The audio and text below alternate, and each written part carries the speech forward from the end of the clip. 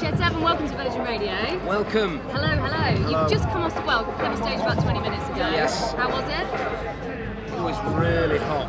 It is very warm. It was like a sauna. It was great. There was an awful lot of people watching.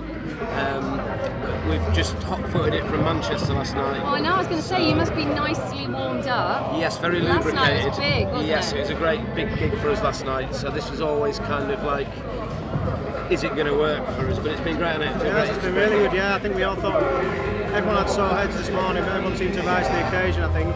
What time did you finish last night? Well, there was an after-show party, that kind of sums everything up, isn't it? But to be honest, it's always great in Scotland. For some reason, we go down really well up here, you know, it's always a breeze. Well, I think with this kind of weather, as tough as it is, everyone's very much up for it when the sun's out, aren't they? Oh, yeah. Can I just ask you, gig last night, have you been paid for it? Not yet, no. Seems like a strange question, but I just want to show you something. This is on my friend's Instagram last night. You got all our money? I haven't got all your money, but someone owes you some money, because last night my friend posted this from the gig, so obviously for everyone who's listening, there's a guy, I don't know if you can see him, it says no ticket, no problem. He's got no top on, but he's got onto the bridge somehow. Right. He's not paid to get in. That's £35 here. Well, that's it. Do you mind that? Do you mind that, or do you admire? I admire his guts. Yeah, we just wanted to be there. But we'll have his guts for Garter. Yeah, we will. Well, you've got the evidence there. But how was the feeling last night as well? Then was it? We'd kind of build it as the biggest thing we're ever going to do. So, and then we kind of regretted that in case it wasn't the best thing we ever did. But then it turned out to be the best thing we ever did, didn't it? Yeah, we couldn't really go wrong, to be honest. We put it on sale late last year, and it sold really well, really quickly. So it was one of those things we've just been building up to doing. With just 8,000 people travelling up from all over the country. The only problem we could have had was playing bad, but we're playing really well, and I think everyone just loved it. So because we came straight here overnight, I've not had the chance to go on social media yet and see what the reaction was. Yeah. So when I get home later, I'll do a little bit of browsing. What have you done to keep yourself going to be up for today, like in terms of your hangover? I had 2 pints and went to bed, but I think it's a different story with the rest of these lot. Literally. What's your secret, Rick? You look fresh today. Oh, thanks very much. I'll take You've that got as the a shades, compliment. but Just got to do it. You know what I mean? It's one of those. It's like you got to go on there and play. You know, and as I've just said, as long as you can perform well enough, now's the time to come down off it and think, oh my God, have we just managed to do that? But yeah, it's just great. To be honest with you, so many people sing along with us. It makes life a whole lot easier. We're very lucky because we've got a lot of old hits that people remember and really cherish and still love hearing. I mean, you know, a lot of our songs are 20 years old, you know, and people just love to come and see us singing them. It's great. There's a lot of youngsters today singing as well, wasn't there? A lot of really young people. I thought they were maybe there just waiting for the cool stuff that was coming on later, but they all knew the words and everything, which means, I suppose, we're cool then. Well, what it means is, and I see this at a lot of our gigs, there's people of our age, people who may be slightly older, but there's an awful lot of people bringing their teenage children with them, and they're not there on the sufferance, they're singing everywhere, which means we will officially become the new Rolling Stones. We'll just carry on and carry on and carry on. there you go. It's been a pretty amazing couple of days. I'll see you in 30 years. Yeah, see you there. We'll be chatting there.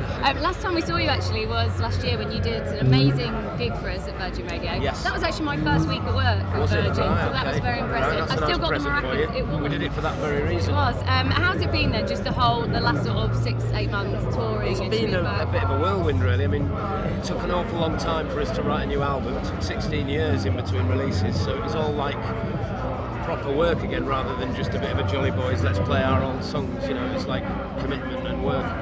It's just been a big whirlwind and it's been a great success for us, and people are now asking when will the next new album be. So it took us 16 years to write this one, so maybe about 2037 we'll be back with some new stuff. Simple arithmetic. And quick thoughts on the World Cup?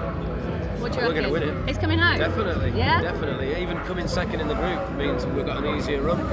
We would be foolish not to win it now. We've got it on record now, so they better do. He says this every year. We've got to have the hope, haven't you? You have, yeah. Today you opened with the theme from Magnificent Seven, is that right? Yes. What's the thought behind that? Just because we are magnificent and we are Shed 7. Well, it makes sense. And you know, it's a stupid question. It's a classic film. It's become synonymous with us now, isn't it? Yes, yeah. So if I put that film on at home, I might have to run into the kitchen and start singing. I've got a gig to do. Yesterday, James Bay did a quite unexpected cover of Tina Turner's "Simply the Best." Right. Have you got any sort of unexpected covers you've considered, or? We used to do some ridiculous covers back in the day, didn't we? We did. We always choose some cool. We've done Bowie in the past, we've done the Rolling Stones in the past, but then we like to throw in the odd curveball. So we've done Wired for Sound by Cliff Richard. We've done Walk Like an Egyptian by the Bangles. Wow. Played Can I Play With Madness by Maiden. Did you do the dance at the same time? Probably at the time, yeah. It was a long time ago, but yeah. Still Struck the Egyptian. Nailed it. Oh yeah. Amazing. Struck the Egyptian, that's a great album title. And are there any other bands today that you've seen or you're looking forward to seeing? Are you staying for Liam later? No. No? I'm going home. You need to sleep. We've had a rough few days. There's somebody's party. One of my neighbours is having a party. Another party. I'm getting a train home in about an hour. Wow. Well, speaking of that, we've been asking every band we've interviewed, what is the longest you've stayed awake for? What would be yours? I like me sleep too much. Yeah. It's not going to be very impressive for many of us, I don't think, is it? Not really. I think back in the day I might have, had a few late nights. I don't know. Gurning. 26 hours. 26 Gurning. hours. There's your answer. That's a good one. Yeah. 26 hours. I mean, It was like that. And I don't know what he's talking about. speaking of that, then, how different is your festival experience now to say, I don't know, 1996? I find it a lot easier these days. I just find there's less pressure, and I think that goes back to the fact that we've had these songs for so long and people know what they're going to get. So back in the day we were promoting new music really, and we are to an extent because we've got a new album out, but playing an hour at a festival is hard work for us because what do we not play? We've got so many songs that we could potentially put into an hour's set, and it's a really difficult problem working out what not to play. So it's a happy problem, but nowadays because of that we just go on, play for an hour, and everyone just sings back, so it's just perfect really. Brilliant. Well, it's been an amazing day. Thank you so much, Listener. Have a great rest. Enjoy your party tonight. Get some will do. Barocca. Fizzy pop all the way. It's all about the music. Virgin Radio.